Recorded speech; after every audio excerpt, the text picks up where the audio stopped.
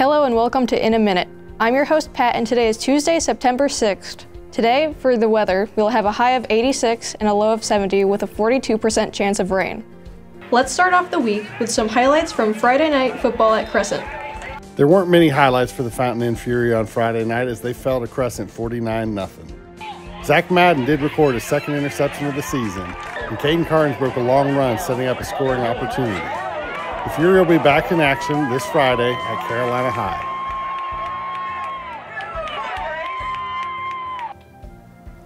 This week in sports, girls tennis will make history as they travel to Blue Ridge for their first ever match.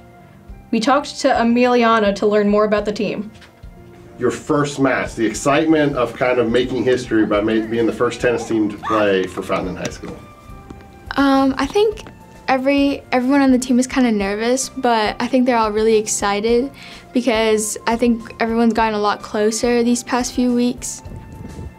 Well, first it started with like 8 girls, and as time went by, more girls started to join in, so now in total we have 10.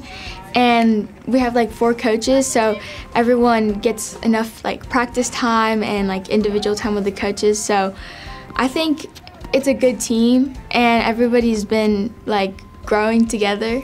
My goals like as an individual would be just to like get better at the sport and everyone on the team get to know them better. Same with everybody else, because I think just supporting each other makes it a lot better and more fun for everyone. Tomorrow, varsity volleyball will travel to Greer. Both JV and varsity will open region at Wren on Thursday. JV football will host the Carolina Trojans on Thursday at 6, and varsity will travel cross-county to face the Trojans Friday night. Remember to bring in canned food for your house to gain points. You can bring these to Coach Hoffman in the morning.